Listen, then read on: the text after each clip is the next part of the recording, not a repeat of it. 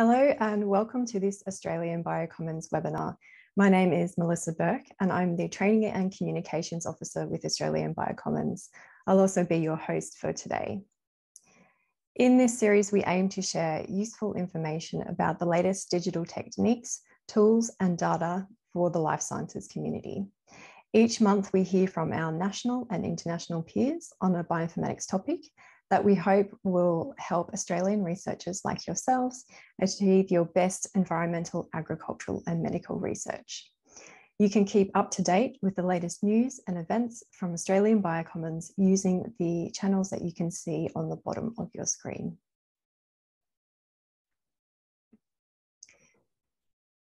Before we begin, we'd like to take a moment to acknowledge the traditional owners and the custodianship of the lands on which we meet today. For me in Brisbane, not too far from the river, this is the Turrbal and Yagara people. We pay our respects to their ancestors and their descendants who continue cultural and spiritual connections to the country, and we recognise their valuable contributions to Australian and global society. Part of the BioCommons mission is to provide and support life science research communities to access and use community-scale digital infrastructure. One of the areas in which we're working towards achieving this is in human genomics. The Australian BioCommons has brought together a team from Zero Childhood Cancer, the University of Melbourne Centre for Cancer Research, the Australian Access Federation and Melbourne Bioinformatics to explore the use of Gen3 technology for the management and sharing of human genome data across Australia. Today, we're thrilled to welcome Associate Professor Bernie Pope from the Australian BioCommons and Melbourne Bioinformatics, Professor Oliver Hoffman from the University of Melbourne Centre for Cancer Research, Mr. Camille Toke from the Children's Cancer Institute, and Dr. Marie Wong from the Children's Cancer Institute to share their experiences and progress towards establishing Gen3 instances to better enable human genome data sharing in Australia. Welcome to all of our speakers today, and I will now hand over to Bernie to tell you all about Gen3. Thanks, Melissa. So I'll just set some context before we get into the other speakers. On this slide here, we can see predicted global growth of healthcare-funded sequenced human genomes. And in the orange color line, we see those for rare diseases. Blue is cancer. And if we add them together, we get the black line, which is the combined expected growth, which is, as you can see, far greater than a linear growth. And in 2025, if we extrapolate out a little bit, we're expecting the storage requirements throughout the world to be in excess of exabytes to low zettabytes. And so clearly just from a volume perspective, this is a big challenge, and we need to think about how we're going to address this. Historically, a lot of human genomics data has been siloed, which means that it's largely been shared or stored in research organizations and shared in cliques, which has limited its reuse and reanalysis. And therefore, we think that when data is shared, that increases its public benefit. And sharing is actually, as we'll hear in today's talks, necessary in human health, especially in rare disease and cancer, because large cohorts are needed for statistical power. However, national and international data sharing is even though it's highly beneficial, it requires considerable collaboration and coordination. And so internationally, this is recognised, and one of the major initiatives working towards solving these problems is the GA4GH, which is the Global Alliance for Genomics and Health.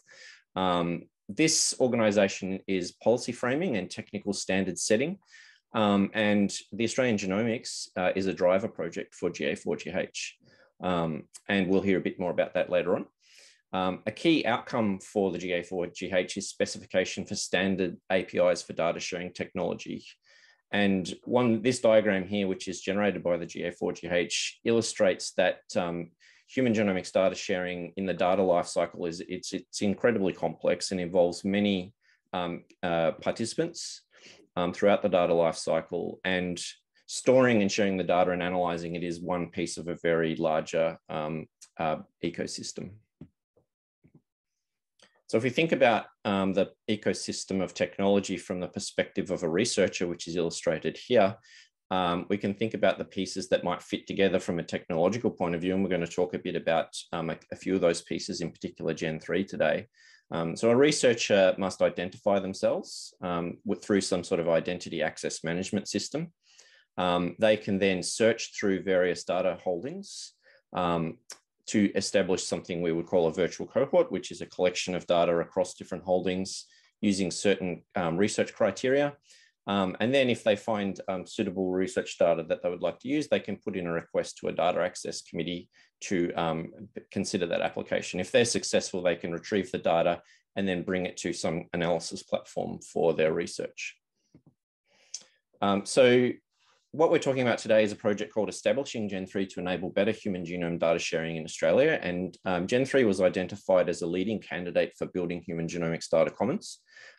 In the third quarter of last year, we established a pilot project to assess the use of Gen3 as the foundation for a human genomics data commons, with the partners illustrated here on the right-hand side of this slide. The project is now complete, and today we're very happy to provide an overview of the motivations for that project, the process that we went through, and the findings. And so now I will hand over to Marie to consider the next part of the talk. Thank you. All right, excellent. Hi, I'm Marie. I'm the Precision Informatics Manager, Precision Medicine Informatics Manager at the Children's Cancer Institute. And I'm going to tell you a bit about the motivation for why we were looking into Gen3 as a way to share our data. So in Australia, the CCI leads the ZERO program. It's a national pediatric cancer precision medicine program, which began in 2015 and is now rolled out to every pediatric hospital in Australia since 2017. ZERO currently focuses only on young people with the highest risk cancers. So that means those who have failed all standard lines of treatment or who have no good treatment options left. But we are now funded to expand this program to every child in the country by 2023. This program uses a suite of molecular technologies, including deep whole genome sequencing, RNA sequencing, and methylome profiling. And where possible, we take a piece of tumor and also perform high throughput screening and grow avatars in mouse models to better understand the biology of these tumors and also to provide further treatment options for these high-risk cancers. Essentially, our goal is to analyze each patient's tumor as comprehensively as possible and to distill this information in real time to determine the best treatment recommendations for each patient. So we want the right drug at the right time. And so far, we've recruited over 650 of these high-risk patients.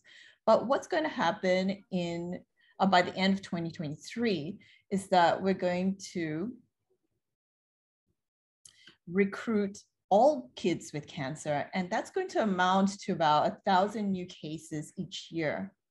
The problem with that is it's still a very small number in the big scheme of things. And so where possible, it's imperative that we be able to aggregate our data with global data in order to have the statistical power that Bernie mentioned previously to develop effective strategies in treating high-risk childhood cancer. So we need some way to share, analyze, and integrate this data more easily. Some of our partner collaborators. Yeah, and so what I wanted to say was we have two large collaborations that with the Kids First and also with St. Jude. Next slide, please. So what you could see from that slide previously was that each of these has thousands and thousands of samples that would be really great if we could integrate somehow. So in terms of CCI, where is our data?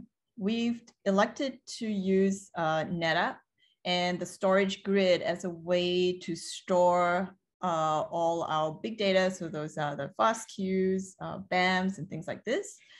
And then in collaboration with 7 Bridges, they've announced an international collaboration focused on personalized medicine for kids with cancer. And that includes both that Kids First, as well as us and another children's brain consortium.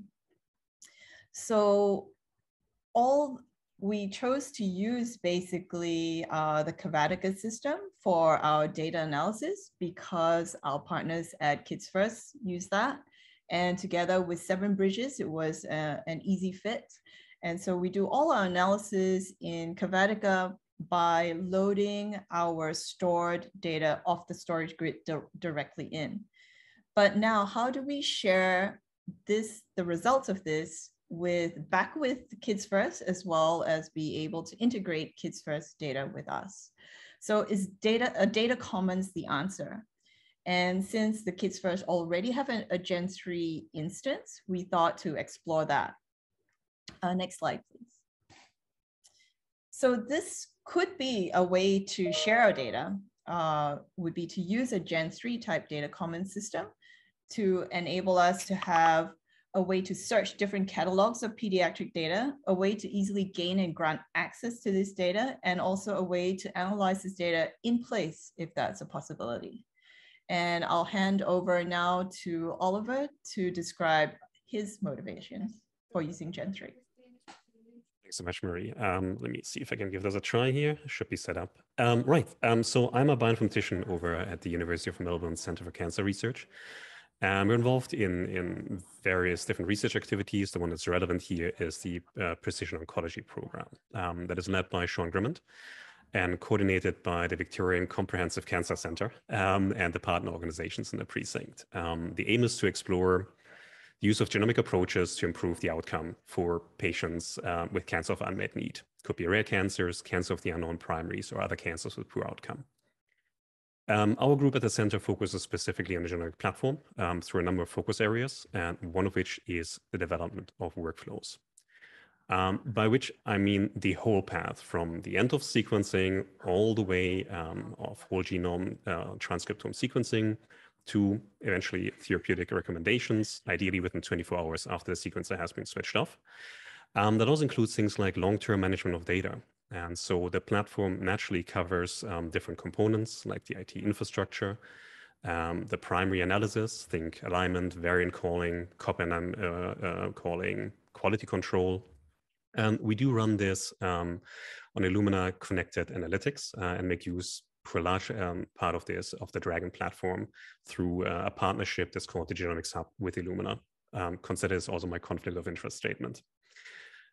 We post-process those primary results then and generate reports on our own AWS environment. That involves a fairly extensive number of bioinformatics workflows, tools, sensors, and biomarkers that then get summarized in research-grade reports, if you will, with lots of additional information. And we hand them over to an amazing team of curators who then sift through those, summarize information again for discussion as a molecular tumor board, and passing on recommendations, or at least a synopsis, to the treating clinician. When it comes to capturing our own data, we do again rely on AWS. Most of our primary data sits in Glacier or Deep Archive for long-term data that we need to keep around for NATA requirements. And actively used data is captured in a portal that allows us to search for previously analyzed cancer samples. All of that is inward-looking, though. It supports our curators, our bioinformaticians, but none of that is meant for sharing with or really useful to the scientific community or interested patients, really. And as we have previously, external data sharing really is essential for all kinds of reasons. Some of them are outlined here on a slide that I've shamelessly stolen from Tiffany Bordwood, the managing director of Australian Genomics. We need contextual information to make sense of our patient data. So we want access to data from other cancer researchers. And we also owe it to our patients to make the most of the samples they've entrusted us with. That includes sharing them with the scientific community in alignment with a consent agreement. We do have a framework to share aggregate information in a CBio portal, but that's just that, it's aggregate information. If we want to make primary and secondary information available, we need something else, a proper warehouse that supports FAIR principles, really. And importantly, we really don't want to build or didn't want to build as our own. We'd like to reuse and adapt what is out there, which is why we're quite excited when BioCommons approached us initially. to evaluate Gen3 in collaboration with Zero, because it also allows us not just to test a process solution, but to do this with collaborators.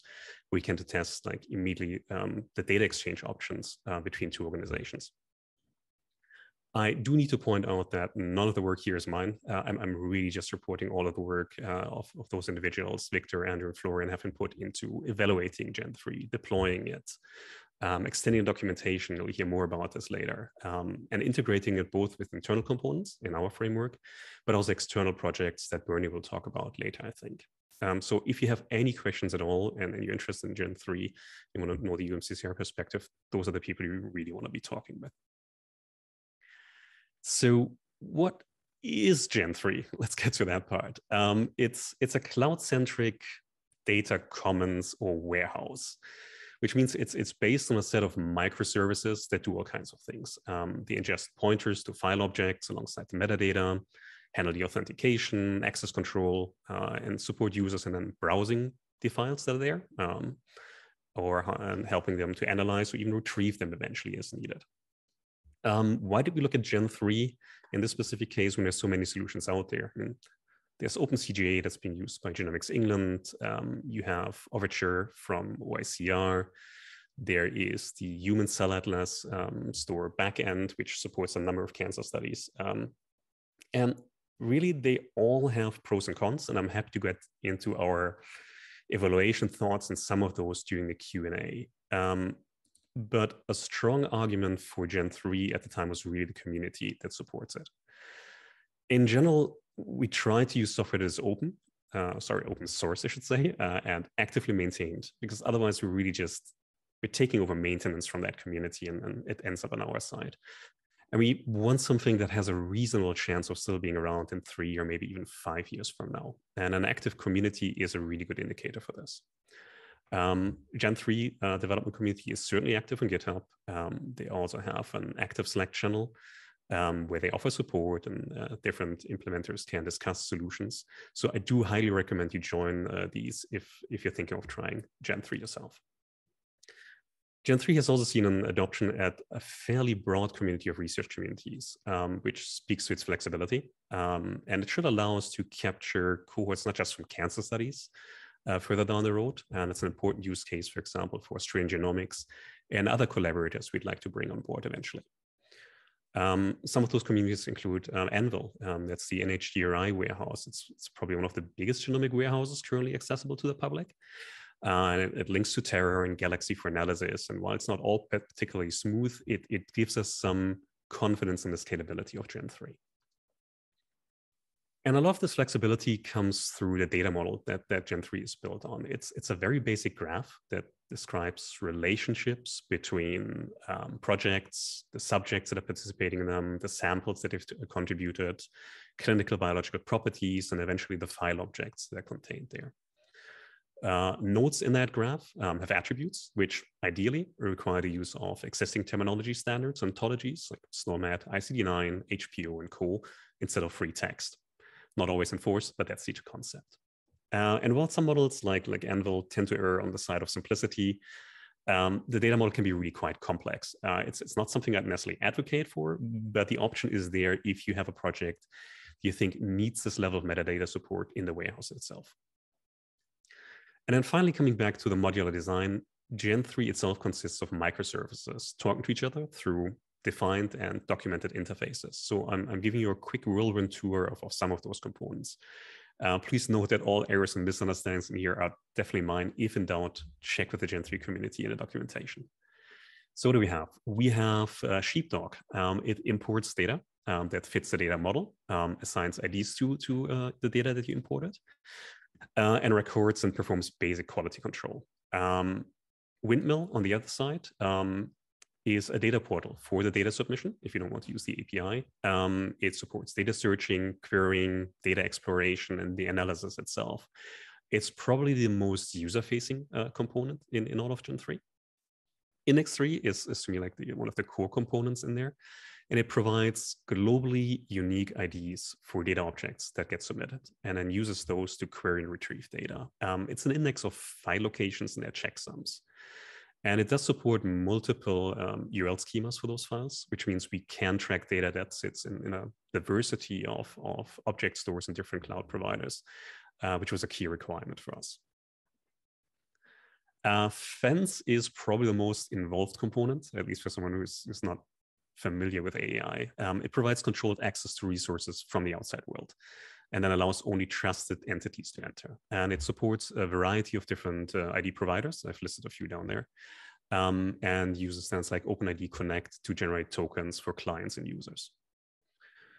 Gen3 also has a role-based access control framework or engine that allows grouping users into hierarchies. And so Fence provides the authentication and authorization component. And then the internal access control list provides access to projects as needed, either on read or read-write access. We can talk about this a little bit more later when we talk about limitations. Peregrine is probably the component we touched the least. It is a query framework that supports GraphQL queries against the metadata. It's backed by an SQL database. Think of it like Sheepdog handling the import of data and checking it, and then Peregrine allowing you to query it. And lastly, Gen3 has support for some workspaces. It comes with a Jupyter Notebook out of the box. So for Python R queries and light analysis of your data. It can also be connected to external analytical frameworks. So Anvil has demonstrated this with Galaxy. And as Bernie pointed out, a lot of this is possible due to use of standards at the interfaces. I mentioned OpenID Connect for the authentication, which gives us an eye towards GFWH passports eventually, GraphQL for the metadata queries. IndexD has support for GFWH DRS identifiers, so it means files get a URI that's independent of the actual storage location, which makes it easier to replace individual components as long as the interfaces behave the same way. It's something we did as a part of a trial for the data access control system. It also makes it easier to integrate with existing infrastructure. So with all that said, how do you give this yourself a try if that sounds interesting, other than just browsing around the existing public instances? There are basically two deployment options. The somewhat more straightforward one is based on Docker Compose. It's all in one box, and it's really great for initial exploration. This can run on your laptop, desktop, really just fine. And if you just want to give the framework a spin, maybe edit and then test a couple of data models and tinker around, I would recommend this approach. It's still an involved process. You do need to be familiar with the command line. You want to know Docker. But if you follow the manuals and ask in the community, you should be up and running relatively quickly. As an intermediate step, we've also written up guidelines on how to deploy this Docker Compose service on AWS, which is great for trial runs in small teams before committing to a production deployment. It allows you to keep the services running, even if your laptop isn't around. You can test integration with the infrastructure. We've made the Terraform stack available alongside the documentation, how to spin this up if you want to give it a try. For production environments, you do really want to use the full cloud setup. The emphasis for Gen3, to the best of my grasp of the situation, is really focused on AWS. In principle, there is support for GCP, Azure, OpenStack, but you might be a little more experimental there. The deployment is driven by Terraform and Kubernetes for cloud automation. And once you start touching that, you're also getting into some significant resources. And it's not just in terms of the components that are required on AWS for it. The monthly bill tends to be around 1,000, maybe 1,200 Australian dollars. That's before storage costs, just to keep the services running. But realistically, the main cost is in staff expertise that is required to set this up, integrated with existing services, and really just troubleshoot all the unavoidable issues that you'll be running into. Good news is, once you have it running in one of those modes, the remaining steps are relatively straightforward. You can grab an existing data model. Gen3 even has a quick start data model that you could use. You create a BioCommons by pointing it Gen3 at this model at the API, and then you can load data and start exploring. And I'm going to hand over now to Camille to show you what this exploration might look like. Thanks, Oliver. So, okay, so right here we've got the CCI instance, and right off the bat we can see, as as Oliver and Bernie previously mentioned, this is to do with the Fence microservice, which is mainly associated with the IAM and dealing with authentication and authorization of our users. So right off the bat, we've got, with our specific instance, we've integrated support for the CI logon, as well as Microsoft, which we can kind of leverage to allow an institute-wide level access for our users. So if we go into Microsoft, we can see we can use our own CCIA login, which gets redirected, and we're in our instance. Now, as you may have noticed with some of Oliver's slides, this is quite similar, a boilerplate when compared to something like Anvil. So we got an immediate overview of all of our different projects and cohorts and programs, and kind of a distribution of all the files and experiments and cases we have across all those different cohorts. Now, right off the bat, we can have a look at our dictionary, which Oliver provided a fantastic overview of. And this is a couple of things we'd like to note here. First of all, CCI is still in the process of refining our own data dictionary, in addition to harmonizing it with other institutes, such as UMCCR. In addition to this, I'd like to bring your attention specifically to the core metadata collection. So as Oliver mentioned, this is a specific node with certain attributes.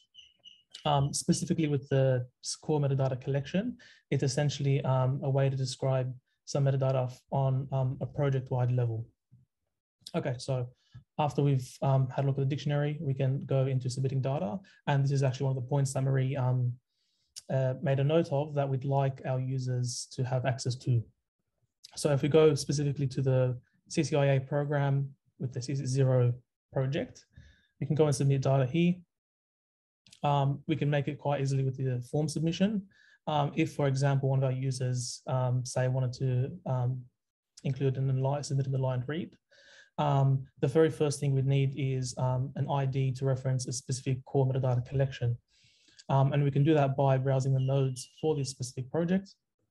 Now, if we go here, we can go down to the core metadata collection, and this essentially gives us a list of all the different instances of this node within our project. So if we go under normal circumstances, you would have a very specific core metadata collection you'd like to submit your file to. For the purposes of this demo, this is quite arbitrary. We can select anything we'd like. And if we just select this specific ID, we can go back to our original tab and just quickly paste that in. For the data category, these are quite small lists and maybe quite quick and easy to fill in. Aligned reads, we want whole genome sequencing. For the file name, we can do anything we'd like. For this case, let's do something like P28 to denote the patient ID. File size, obviously, the file size and the MD5 sum would be pre-computed, and you'd just be putting it in here. Again, for the purposes of this demo, we'd go with something just nice and fast. For the submit ID, this could be anything we'd like. We can do test submission 1. And from here, we can generate a JSON form, which essentially summarizes all the data we've put in, and that'll go straight into Gen3. One thing to note here is that if we don't actually manually change this from a string to an integer, it will actually complain and it will fail the submission. But we've done that and we've succeeded here. Now, on to the next part is the exploration. So this actually covers another use case that CCI is quite interested in, which is we want to allow users to kind of peruse our data and get an idea of the kind of cohorts and how that cohort is structured in terms of demographics. So for example, if we'd like to go to the 0 project, and if, for example, we've got a researcher that wants only the male subjects, we can click here and we can see straight away we've got specifically 3 cases within the 0 project with that metadata associated with that. Now we can go on to the file exploration, and this is in a very similar manner. We've got another use case here, which is if a researcher wants to, for example, go to the 0 project and get specifically all the FASTQ files, and we've got them right here, and they can see we've got 6 files. We've got a breakdown of the kind of metadata associated with those files as well. And if they like, they can just click on the globally unique ID that Oliver mentioned, and they can get access to the file and they can download it directly. Now would be a good time to mention the permissions. Now, as Oliver alluded to previously, Gen3 right out of the box, it does support permissions on a project level, but it does not support permissions on a file specific level. However, it's worth noting that UMCCR was actually successful in integrating functionality for file specific permissions, but CCI, we're still in the process of doing that. Great, so now we can go back to the data submission. And you can see that the data has been added to the Zero project. However, it's worth noting here that we also still have to upload the actual file separately and then map it, because what we submitted here was just the metadata, which is, again, what Oliver mentioned was kind of a pointer to the file in anticipation. So yeah, those are some pointers that we'd like to mention. I'll pass it back to Oliver now to go into a bit more depth into the kind of complications we came across. Thanks, Oliver. I think we'll probably do a little bit more free sharing in terms of everything else. Let's talk about, let's see, Marie, Camille, also jump in as you can. The one that I'm probably jumping on first is the granular control, because you just mentioned those, Camille. So something that we quite often need is not necessarily data access to a given project or cohort on an yes or no side, but we have slightly more fine-grained permission requirements. This could be because we have a complete cohort of, I don't know, pancreatic cancer patients, and some of those patients might have opted out of sharing information at all, or they might have opted out of sharing information for commercial research. So that's something we need to honor, and we need to be able to assign. So that would require ideally some machine readable consent, like the data use ontology assigned to it, that we then can evaluate against the external demands. But we don't have that ability in there. This probably goes further than that. We have cases where we are okay sharing the somatic information, but not the germline information. Or cases where we're okay with the variants, but not the read level data. In the extreme case, if you follow the example of like Seneca in Canada or Genomics England, quite often we have whole genome data, but for a given research project, we would only have to share specific genomic regions, a couple of genes of interest. So it would be sharing by genomic region. And so none of that is currently supported in Gen3. We get around for that for NAGM, which Bernie will talk about, by basically delegating the file access to a component completely outside of Gen3. The good news that is possible. The slightly less good news is that you have to implement those workarounds. So that would be it on the granular control. Camille, you will talk about the infrastructure wrestles, because you're like, all of us have to bring back Victor and co on the team here to talk about those. Yeah, absolutely. And obviously take what I say with a grain of salt, because I definitely didn't have the level of expertise starting off to kind of grapple with all the microservices. But yeah, just generally, if a programmer or an engineer does have a couple of years of experience under their belt, specifically with AWS and maybe even Kubernetes, they probably wouldn't have as much difficulty as we did.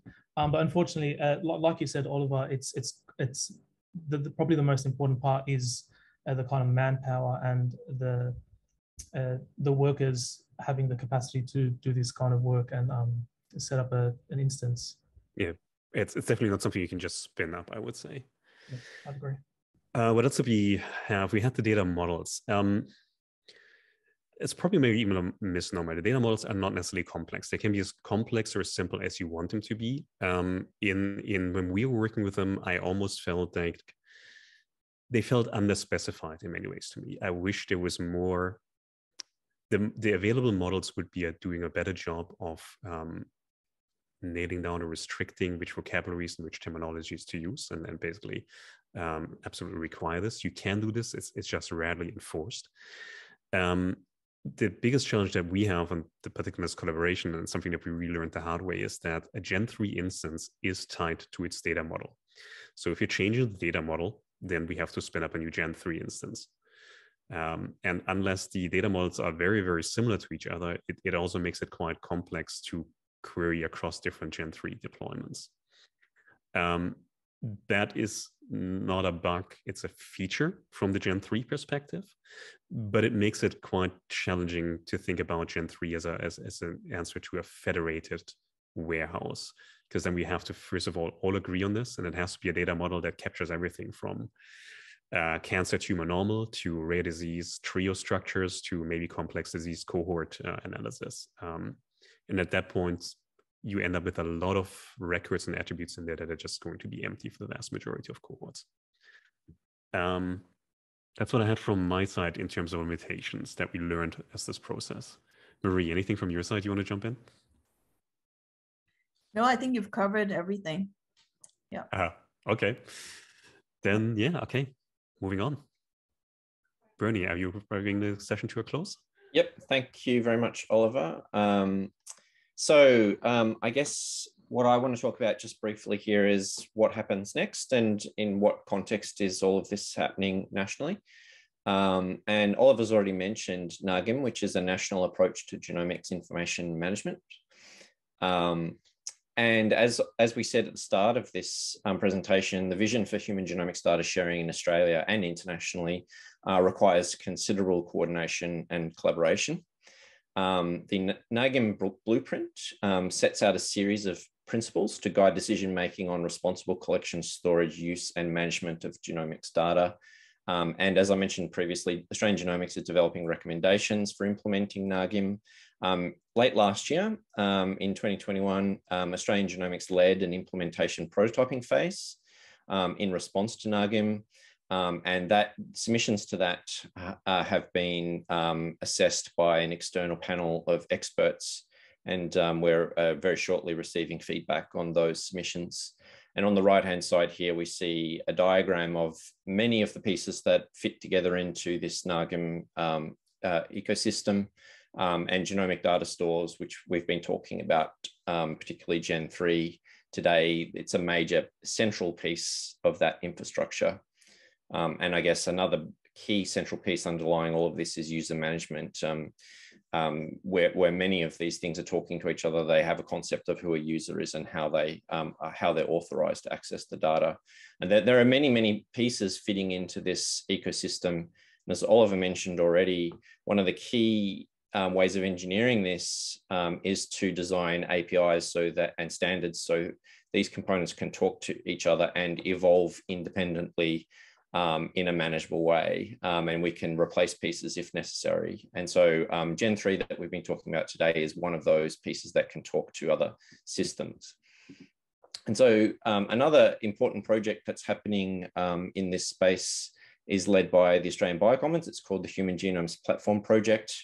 And we are investigating with the partners on the right-hand side here, various pieces of this ecosystem. In particular, we're looking at automated data access committee submissions. So trying to relieve the burden from data access committees to approve access to research data, identity and access management, as I mentioned previously, that underpins all of this technology.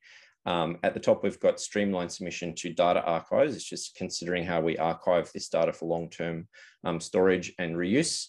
And in the center, we've got the development of virtual cohorts for querying across federated data portals. And Gen3 is an example of a piece of technology that would support that.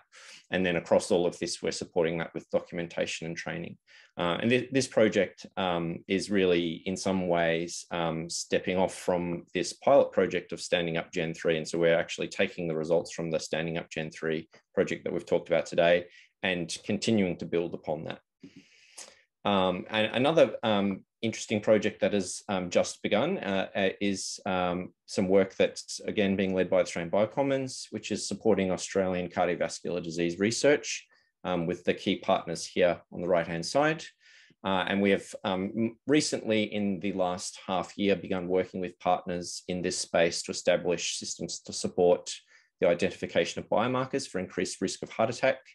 We're currently midway through an 8-month project to establish a new Gen3 instance. And we're populating that with 3 coronary artery disease cohorts. And many of the learnings that we've found from the pilot project that's been described today are actually feeding directly into this project here. And it's made the establishment of a new Gen3 instance much easier because of the learnings that we had from the pilot project. So we're very grateful for the contributions there and all the documentation that CCI and UMCCR have contributed. We are investigating data harmonization across cohorts, and we are populating the instance with synthetic data to allow functionality testing. So that's another example of Gen3 being used, and we anticipate many more of these to come online very soon because there are many interesting projects around Australia that have genomics, human genomics data that want to form these federated data access platforms. Okay, and so just like to end the speaking part of this presentation with acknowledgements of all the people who've contributed from various organizations. I won't read all of those names out there, but we very much appreciate all of the efforts from all the people that have contributed. And you can see clearly that it's a very large team of people that have been working on this. Thank you. Thanks so much, Bernie, Marie, Oliver, and Camille. We now have time for questions. So if you do have a question, please do write that into the Q&A box, which you can see in your Zoom dashboard. And I can see there have been a few questions coming in while we were listening to the talks. And the first one that I'm going to kick off with for our speakers is, if you could add one dream feature or improvement to Gen3, what would it be? All right, I think let me just jump in then, so everyone else has a bit more time.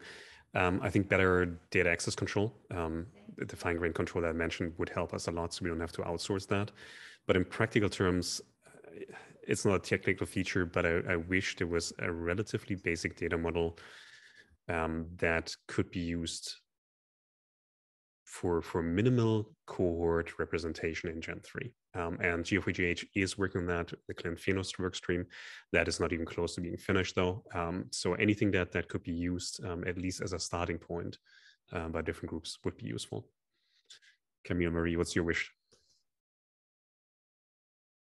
Same. I think the data model side and the access control for, that's not just project related would be probably the biggest feature. And maybe for someone who's a little bit more unfamiliar with the whole AWS infrastructure,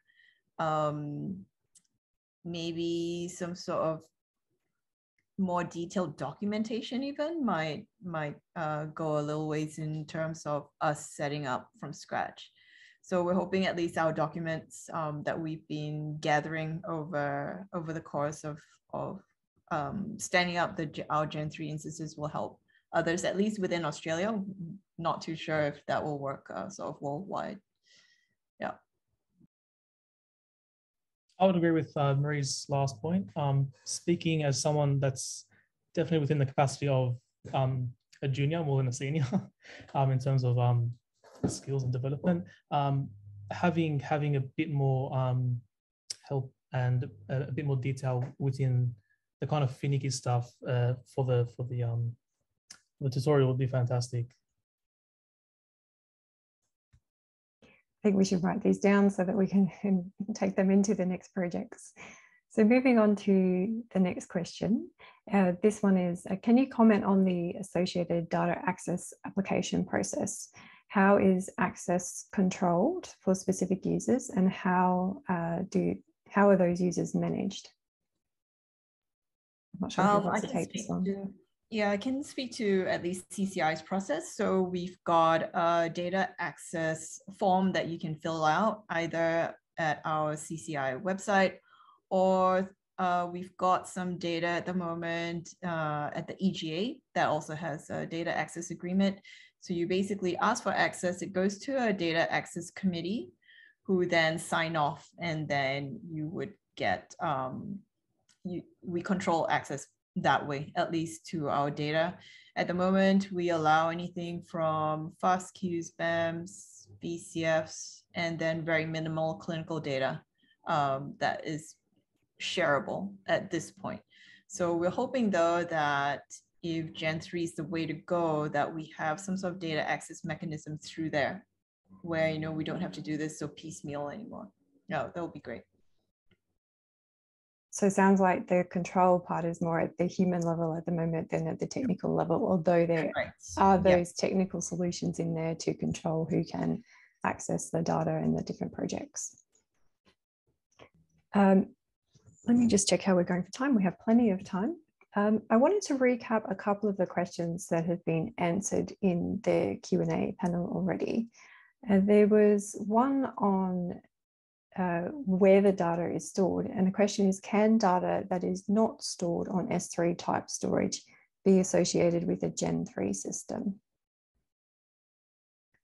Yeah, I think Mary already answered that. Same here. We haven't tested it. I don't see a reason why it wouldn't, but certain features won't work, right? Like unless you can stream the data from that object store, it might require some extensions. Victor, Andrew, Florian, if any one of you is around, they can type in chat. Would be appreciated. Short version, we just haven't tested it. Thanks for that. Really good question that's just come in as well is, are you going to keep using Gen3 now that the project has happened or finished? Might throw this to Bernie, I think. Yeah, well, it's up to UMCCR and CCI to decide on what platform they want to use. But my understanding is for the moment, they're going to keep those going. They can comment on that if they like. The other thing is I mentioned that there's other Gen3 projects going on in Australia, well, and of course around the world. There's many large ones around the world that Oliver mentioned already. So there's quite a community. For the Human Genomes Platform project, we are building a toolbox of technologies. And so our attitude is not necessarily to prescribe any particular technology, rather to pick ones that suit the partners that are involved. Although we'll say that CCI and UMCCR are partners in that project and are working with Gen3 at the moment. I also mentioned that we have a cardiovascular Gen3 that we're just setting up now, and the plan is to keep that going, assuming that it satisfies all our requirements. And I guess that we're still, in some sense, piloting this technology. So for the most part, it's doing the things we want, although Oliver and Camille and Marie have already mentioned some potential shortcomings that would like to be addressed. And so it's hard to say how far in the future these things will go, but that's the current intention, is to keep these systems running. For UMCCR, we're definitely behind CCI when it comes to data access control management. We'll keep Gen3 around as a platform anyway. We will, because we're also managing the Australian Genomics warehouse. That's probably going to be the first actual proof of principle where we're using Gen3 in anger, connecting the Gen3 flagship projects as they come out of the private phase into the public phase through Gen3. But there we have an existing DAC backend that we can connect to, so that's a little bit easier. My take would be, even if at some point in the future we decide, okay, maybe Gen3 isn't the right framework for this, at least we have our data organized. We have a checksum, we've got it validated, we've got it associated with metadata. So a transition to, I don't know, a different warehouse, a Gen 3.5 or a Terra warehouse or whatever else, is going to be much, much simpler. So I think it's a worthwhile investment and exercise one way or another. Yeah, same. I echo the same sentiments as Oliver and Bernie. And for us, because Kids First, who are our collaborators, already have a Gen3 instance, it makes sense to keep it going and work with UMCCR just to be able to share data locally. But then also with, for us, it will be important to be able to do that data sharing with Kids First. Thanks, everyone. I can see there's a few more questions coming in about data that's, I don't know, it's in answer to the question about storage on S3. I'm pretty sure that the audience can't see your response, Victor, so I'm just going to read it out for people to take it on board. So in relation to data that's not stored on S3, any object store that has S3 compliant can associate with Gen3. i.e. such as S3 GS supported. Also note you would not need to move your existing data, but just need bucket indexing, aka bucket manifest. I think the best way forward, if you have questions about that kind of thing, is you can get in touch with the Zero or the UMCCR teams, and also the BioCommons as well. which probably is a good point to ask the question is, how can we get in touch with these teams and to find out more about what's happening? Let's feel that. From our side, like just, yeah, you set a contact information in there, reach out, happy to answer questions anytime. But I think Bernie is probably a better partner for this, for the BioCommons, because it's a way broader community. There we go. Thanks, Mario. Yep, yep, absolutely. So we welcome any queries or people contacting us about what we've talked about today or related topics. The Australian BioCommons, if you go to the website, it's easy to find, and we have a contact address there that you can email to directly and you'll get a response very quickly. Otherwise, you can, for example, email myself immediately if you want to, bernie@biocommons.org.au. And you can find out more from there. In the chat, we've got a direct support email address for Gen3 if you're interested in that directly. Another thing to look for on the Australian BioCommons website is we have an overview of the Human Genomes Platform project. If you're interested in finding more about that particular project, for example, which sort of covers some of the things we've talked about today. But you know, any one of those mechanisms will get you eventually to talk to one of us, and we'll respond quickly. Thanks so much, Bernie. So yes, the best way to get in touch is just to drop us an email and we'll get back to you. I think that's a good place for us to wrap up the webinar for today. So thank you so much to all of our speakers, to Bernie, Marie, Oliver and Camille for joining us today and sharing their experiences with Gen3. And thank you to all of you for coming along as well. Just as we leave today, a couple more things to tell you about. We have another webinar coming up next month on conservation genomics in the age of extinction. If you're interested in joining that event or any of our other events, you can find more details on those on the BioCommons website under the events tab. So thanks once again to all of our speakers and thank you for joining us. As we leave the webinar today, I'd just like to acknowledge that the Australian BioCommons is enabled by NCRIS via BioPlatforms Australia funding. Thanks so much for joining us and we hope to see you again soon. Bye for now. Take care.